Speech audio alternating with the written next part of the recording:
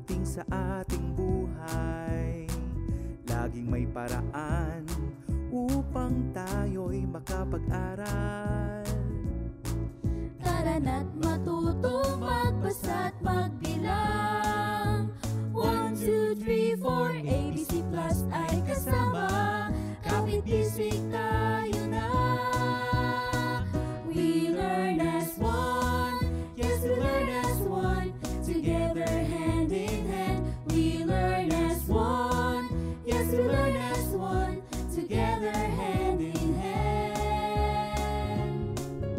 Sa edukasyong hatid sa bawat tahanan, walang iwanan. Because we learn as one.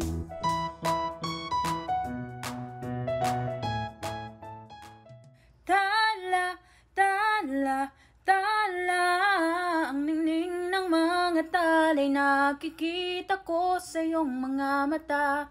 Tala, tala, tala, ang ningning ng iyong mga mata'y nahanap ko sa mga tala. Aba, ang ganda pala ng boses mo, Ate Hana.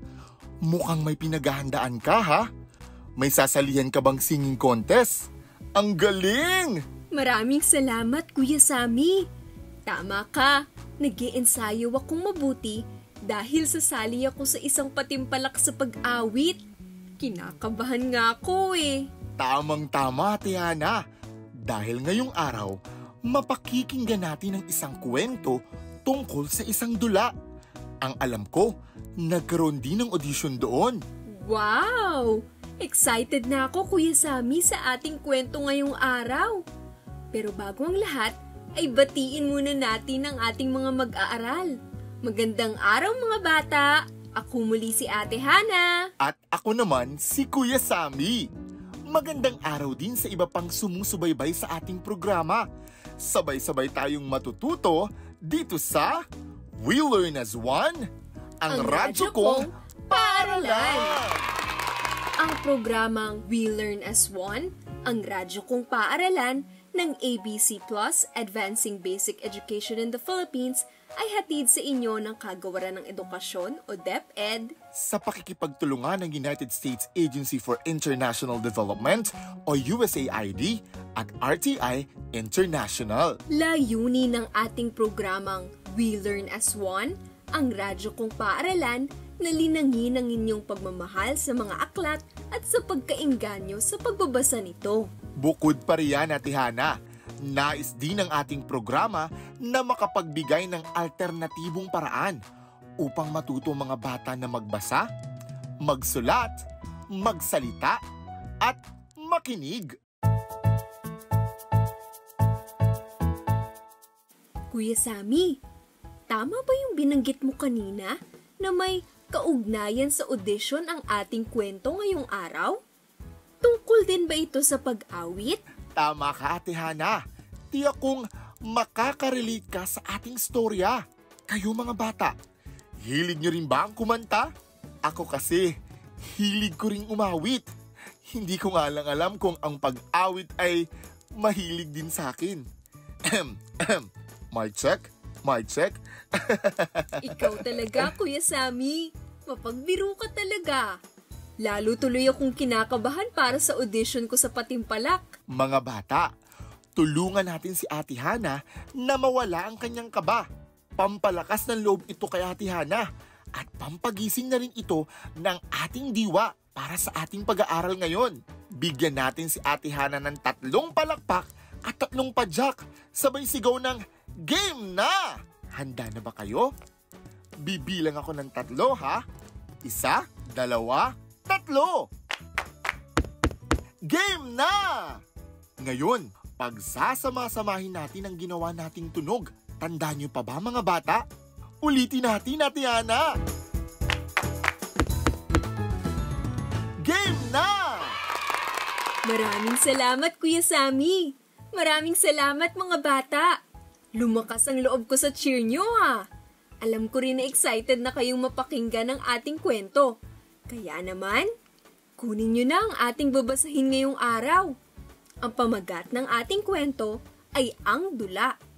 Makikita sa pabalat ng babasahin ang mga batang naghahanda para sa isang pagtatanghal. Game na, Kuya Sammy! Kunin niyo na rin ang inyong lapis at papel para sa mga takdang gawain natin ngayong araw. Bibigyan namin kayo ng 15 segundo para kunin ang ating babasahin, lapis at papel. Kunin nyo na!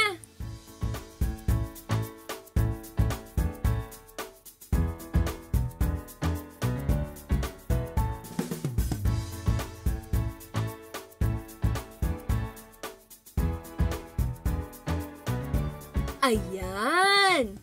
Ready na ba ang babasahin, lapis at papel, mga bata? Magaling! Dahil dyan, bigyan nyo ang inyong mga sarili ng 2 palakpak at 4 na padyak sabay sigaw ng mahusay! Sabay-sabay tayo ha! 1, 2, 3! Mahusay! Mukhang handang-handa na ang lahat. Ngayon, maghanap na kayo ng maayos na pwesto para sa pakikinig ng ating kwento. Ang pamagat ng ating kwento ay Ang Dula. Tandaan, kapag narinig nyo ang tunog na ito, ililipat na natin ang pahina ng ating babasahin. Ayos ba, mga bata?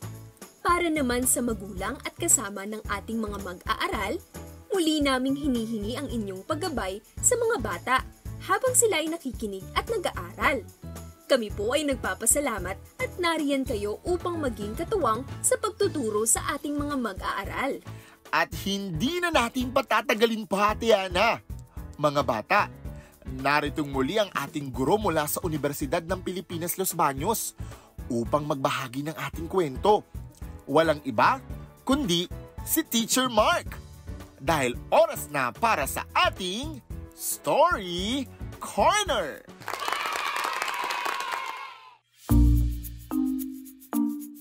Magandang araw, mga bata! Oras na nga para muling magbasa ng kwentong kapupulutan natin ng aral. Ang pamagat ng kwento ay Ang Dula. Ang kwentong ito ay isinulat ni Shera May Paraan, habang ang mga larawan ay guhit naman ni Alexandra Paredes. Simulan natin sa unang pahina. Unang bahagi. May dulang itatanghal ang klase para sa buwan ng sining. Bilang bahagi ng paghahanda, pipiliin ni Ginoong Dotusme ang gaganap na pangunahing bida. Sa araw ng audition, nakapila sa labas ng silid-aralan ang mga nagnanais maging pangunahing bida. Naroon sa upuan at nagsisilbing audience ang mga tagagawa ng script, tagaayos ng musika, costume, props, at disenyo sa entablado. Alam niyo ba, mga bata, napakaraming kanta ang itatanghal natin sa buwan ng sining. Bungad ni Ginoong Dotusme. Di ko maintindihan kung bakit pen-pen di sarapen ang ginamit na audition song ng iba. Nagtawanan ng mga nasa likod ni Ginoong Dotusme.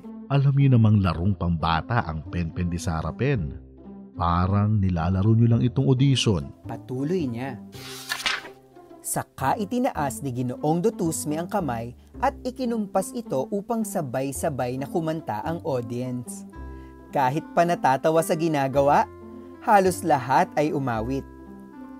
Pen, pen de Sara, pen de kutsilyo de almacen, how de Carabao de batuten. Sipit na mimilipit, gintot, pilak na mumulaklak sa tabi ng dagat. Pumalakpak si Ginoong Dotusme. Tumingin siya sa mga mag-aaral na nasa likod niya. Aba, ang galing ng audience natin. Sigurado kayong ayaw niyong mag-audition? Muling tumawa ang mga batang nakaupo. Okay, sige. Ayoko nang makarinig ng pen-pen di sarapen, ha? Ang susunod, pasok na. Malakas na tawag ng guro. Tumahimik ang buong klase nang makita ang susunod na aawit. Si Dang ang pumasok sa silid. Siya ang kilalang soprano ng klase. Maliit na bata pero malaki ang baga. Ito ang madalas marinig ni Dang sa mga guro. Kahit namumula sa kaba, sinimulan ni Dang ang pagkanta. Leron, leron sinta, buko ng papaya, dala-dalay buslo, sisidla ng bunga, pagdating sa dulo, nabali ang sanga, kapos kapalaran, humanap ng iba. Para sa buong klase, matamis pakinggan ang boses ni Dang. Parang si Leia sa longga. Bulong ng isang kaklase. Tumangutango si Ginoong Dotusme, saka pinaupo si Dang sa isang tabi. Maya-maya, tinawag ng guro ang susunod at panghuling aawit. Pagpasok ng mag-aaral, nanahimik ang lahat ng tao. Kung si Dang ang soprano sa kababaihan, siya naman ang tenor sa mga kalalakihan. Siya kasi ang madalas na kalaban ni Dang sa mga timpalak. Minsan na silang nagtunggali sa Little Star of Barangay Maragsa at sa Tagis Talento ng paaralan noong Christmas party. Pumasok ang isang lalaking nakangiti at nakataas ang noo. Si Angelo. Natapos na ang unang bahagi ng kwentong Ang Dula. Mga bata, magbalik tanaw muna tayo sa nilalaman ng ating kwento. Gamit ang inyong lapis at papel, ay isulat nyo ang sagot sa babanggitin kong mga tanong. Handa na ba kayo? Ayos! Simulan na natin!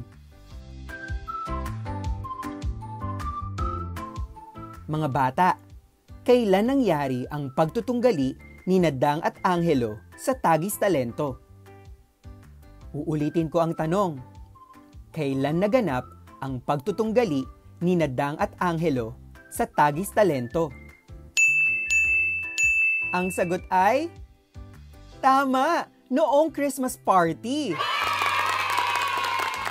Ang tanong na nagsisimula sa salitang kailan ay naghahanap ng sagot na petsa o panahon kung kailan naganap ang isang pangyayari.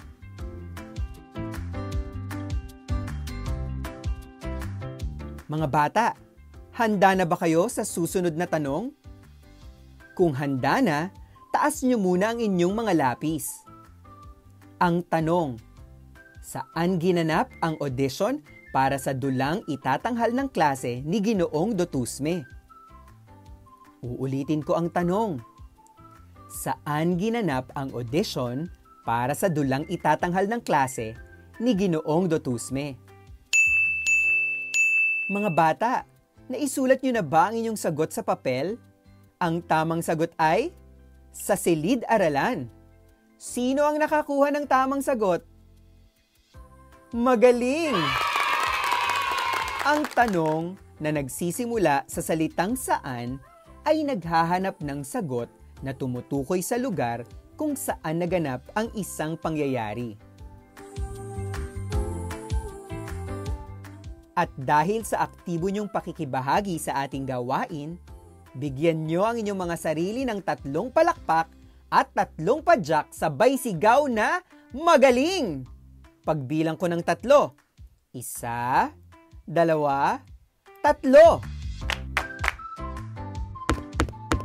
Magaling! Mga bata, tingin nyo ba ay mahusay ding mga awit si Angelo? Tara, at alamin natin sa pagpapatuloy ng kwentong Ang Dula. Ikalawang bahagi. Habang naghihintay ng hudyat ni Ginoong Dotusme, kumindat-kindat sa kaklase si Angelo. Natawa tuloy ang mga nanonood. Nang magsimula na si Angelo, sumayaw-sayaw siya habang buong pusong umaawit. Si Filimon, naming wit sa karagatan, nakakuha ng isdang tambasakan, ibinenta sa may talipapa. Ang kita niya ay nawala, pinatalo sa sakla. Halatang tuwang-tuwa si Angelo sa ginagawa. Kilala si Angelo sa klase bilang pilyo at mapagbiro. Ilang beses na siyang muntik ipadala sa principal's office. Kaya naman pagkatapos niyang umawit, nagpalakpakan at nagtawanan ng buong klase. Kasama na rito si Ginoong Dotusme. Maya-maya pa, tumayo si Ginoong Dotusme sa harap ng klase. Hinintay niyang kumalma at manahimik ang mga mag-aaral bago magsalita. Okay, mukhang mayroon tayong dalawang nangungunang kandidato. Walang mag-aaral na gumagalaw sa upuan kakaabang. Pagbati kina Dang at Angelo. Nakangiting pahayag ni Ginoong Dotusme. Ngayon, papasok na tayo sa one-on-one showdown. Showdown! Showdown! Kantsaw ng buong klase. Nang tumingin ng seryoso si Ginoong Dotusme, saka lamang nanahimik ang lahat. Pumili kayo ng iba pang pyesa mula sa itatanghal natin. Bili ni Ginoong Dotusme sa dalawang kandidato. Doon ko pipiliin kung sino ang magiging bida sa dulang ito. Unang pumunta si Dang sa harap ng klase. Madalas kantahin ng mga magsasaka itong napili kong awitin. Nagsimulang kumanta si Dang. Napanganga ang mga kaklase niya. Sa unang nota pa lang, bumirit na siya gamit ang matinis na boses. Mga bata, ano ang hula ninyong aawitin ni Dang? Pakibulong na lang sa kasama niyo sa bahay. Alamin natin. Magtanim ay di biro, maghapong nakayuko, di naman makatayo, di naman makaupo. Sa umagang pagkagising, lahat ay iisipin, kung saan may patanim, may masarap na pagkain. Praso ko'y namamanhid, baywang ko'y nangangawit, pinti ko'y namimintig sa pagkababad sa tubig. Kay pagkasawing palad ng inianak sa hirap, ang bisig kong dinunat, di kumita ng pilak. Halina, halina, mga kaliyag, tayo'y magsipag-unat-unat, magpanibago tayo ng lakas para sa araw ng bukas. Nagpalakpakan at nagtayuan ang mga kaklase ni Dang. Pati sina Ginoong Dotusme at Angelo, di mapigilan ang ngiting umabot hanggang tenga. Lumakad si Angelo papunta sa harapan ng klase. Okay, yung kanta ko para sa lahat ng babae. Kumindat si Angelo saka nagsimulang kumanta. Sinabayan pa niya ito ng pag-indak. Mga bata, ano kaya ang aawitin ni Angelo? Paru-parong bukid, nalilipad-lipad, sa gitna ng daan, papagapagaspas, sambara ang tapis, sandang kalang manggas, ang saya de cola, isang pyesa ang sayad. May paineta pa siya, uy, may suklay pa man din, uy, nagwas de ohetes, ang palalabasin, haharap sa altar, at mananalamin, at sa kalalakad ng pakendeng-kendeng. Nagpalakpakan at nagtawanan ng buong klase pagkatapos ni Angelo. Kahit sina Dang at Ginoong Dotusme, hirap magpigil ng tawa. Matapos ang ilang sandali, pumunta na si Ginoong Dotusme sa harap upang i-anunsyo ang magwawagi. Sino kaya kina Dang at Angelo ang mapipiling pangunahing bida sa dula? Teka lang po, Nagtaas ng kamay si Dang. kailangan po ba talagang isa lang ang manalo, sir? Oo nga po. Dagdag ni Angelo. Baka pwedeng sayawan ko na lang yung kakantahin ni Dang. Itinuloy ni Dang ang sinasabi. Diba sir? Kaya nga tayo maraming kanta sa dula kasi di tayo makapili ng isa. Lahat maganda. Lumuhod si Angelo at nagpapatawang kumapit sa binti ng guro. Sige na po, sir! Nakangiting sumagot ang guro. O sige, babaguhin lang ng kaunti ang script. Sa dulang ito, magkakaroon tayo ng 2 pangunahing bida. Masayang nag-ingay ang lahat ng estudyante. Dito na nagtatapos ang unang bahagi ng kwentong pinamagatang Ang Dula. Natuwa ba kayo sa kwento natin ngayong araw, mga bata? Tingin ko naman, Teacher Mark. Ako nga, nakarelate kina Dang at Angelo. Mukhang kailangan ko pang magsanay para sa sasalihan kong timpalak. Kaya mo yan, Ate Hana. Gawin mo lang yung pinakamahusay mong pag-awit, tiyak kong magiging maganda ang kalalabasan nito.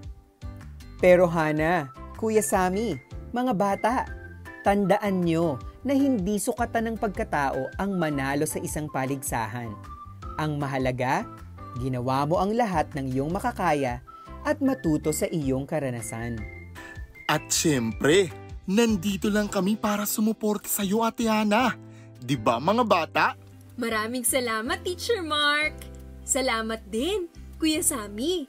Mga bata, babalitaan ko kayo sa resulta ng aking audition sa sinalihan kong timpalak. Mga bata, kailangan munang magpaalam ni Teacher Mark, pero magbabalik pa siya para ikuwento sa atin ang susunod na kabanata sa ating storya. Sabay-sabay tayong tumayo at magsabi ng maraming salamat kay Teacher Mark. Pagbilang ko ng 3, sabay-sabay tayong tatayo at magsasabing maraming salamat po. Handa na ba kayo? 1, 2, 3. Maraming salamat po! Maraming salamat, Kuya Sammy, Ate Hana.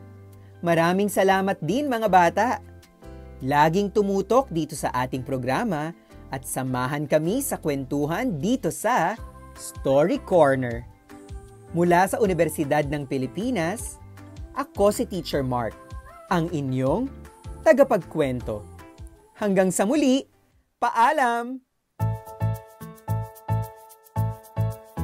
Mga bata, naaalala nyo pa ang itinuro kanina ni Teacher Mark? Magbalik tanaw muna tayo. Ang tanong na nagsisimula sa salitang kailan ay... Tama! Ang tanong na nagsisimula sa salitang kailan ay naghahanap ng sagot na petsa o panahon kung kailan naganap ang isang pangyayari.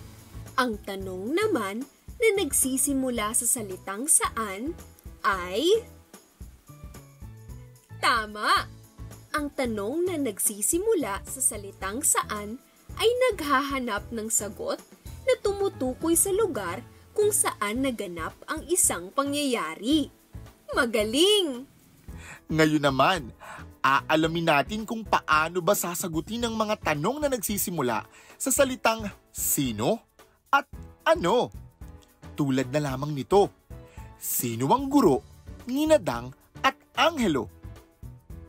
Uulitin ko, sino ang guro, ninadang at Angelo?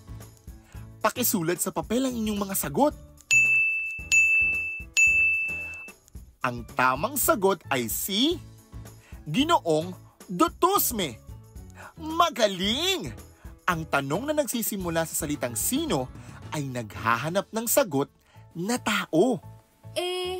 Paano naman itong tanong na nagsisimula sa ano? Heto ang tanong, mga bata. Ano ang paboritong kantahin ng mga bata para sa kanilang audition? Uulitin ko ang tanong, ha? Ano ang paboritong kantahin ng mga bata para sa kanilang audition? Naisulat nyo na ba ang inyong sagot sa papel? Ang tamang sagot ay... Pen di Sarapin! Tama!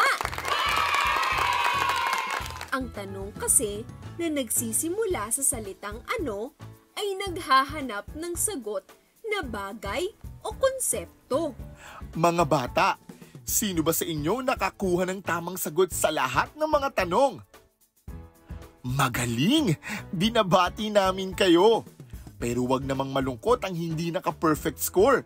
Makababawi naman tayo sa susunod na gawain.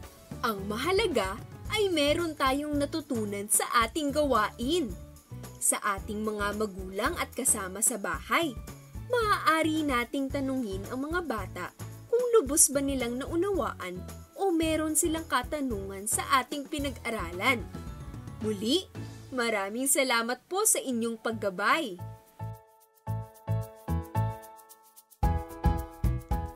Mga bata, narito na ang ating takdang aralin. Ang takdang aralin ay may dalawang bahagi, kaya makinig kayong mabuti. Hango sa ating kwento, bumuo kayo ng tig-isang tanong na nagsisimula sa mga salitang kailan, saan, sino, at ano. Isulat ito sa inyong papel at ipacheck sa inyong mga magulang o kasama sa bahay. Okay ba yun, mga bata? Uulitin ko. Hango sa ating kwento, bumuo kayo ng tig-isang tanong na nagsisimula sa mga salitang kailan, saan, sino, at ano. Isulat ito sa inyong papel. Sa ikalawang bahagi naman ng ating takdang aralin, pumili kayo ng isang awit mula sa mga kantang nabanggit sa kwento. Awitin niyo ito sa harap ng inyong mga magulang o kasama sa bahay. O, kinakabahan ba kayo mga bata? Kung kanina ay pinalakas nyo ang loob ko, kayo naman ang bibigyan namin ng cheer. Kuya Sammy, bigyan natin ng mga bata ng 4 na palakpak at 1 padyak. Sabay sigaw ng, kaya nyo yan! Handa ka na ba, Kuya Sammy? Handang-handa na, Tiana. Pagbilang ko ng 3, 1, 2, 3. Kaya niyo yan! Mga bata, maaari niyong balik-balikan ang ating kwento habang hinihintay natin ang susunod na yugto nito. Ano kaya ang mangyayari sa dulang pagtatanghal ng klase? Gusto niyo na rin itong malaman, mga bata? Nabitin din kayo sa ating kwento, no? Kaya dapat walang liliban sa ating klase, ha? Maganda kung imbitahin nyo ring makinig ang inyong mga kaklase sa ating programa para matuto rin sila. Okay ba yun, mga bata? Maraming salamat!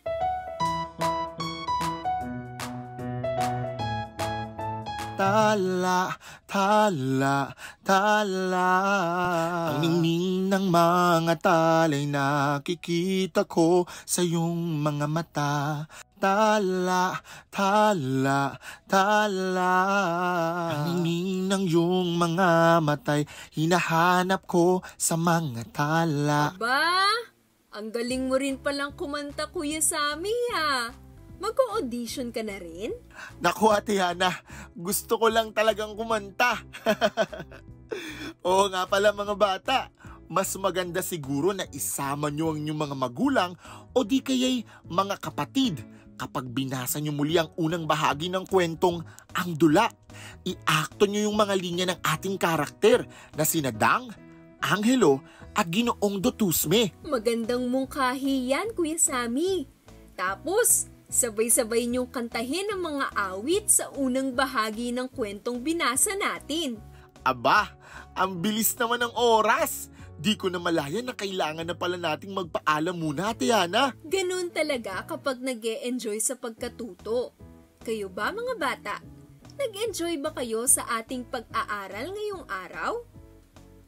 Maraming salamat sa inyong pagtutok sa ating programa. Muli, ako si Kuya Sammy. At ako naman si Ate Hana. Lagi niyong tandaan, sa sama-sama nating pagtutok sa radyo, tiyak tayong lahat ay matututo. Dahil walang iwanan sa We Learn as One, ang Radyo Kong Paaralan. Paalam! We learn as one. Yes, we learn as one. Together, hand in hand, we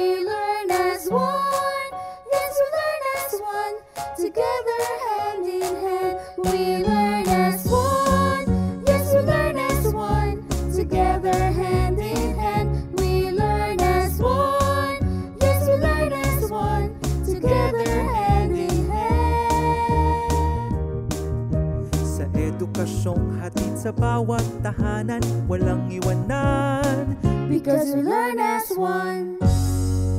Ang programang ito ng ABC Plus, Advancing Basic Education in the Philippines, ay hatid sa inyo ng Kagawaran ng Edukasyon ng Pilipinas o DepEd sa pakikipagtulungan ng United States Agency for International Development o USAID at RTI International.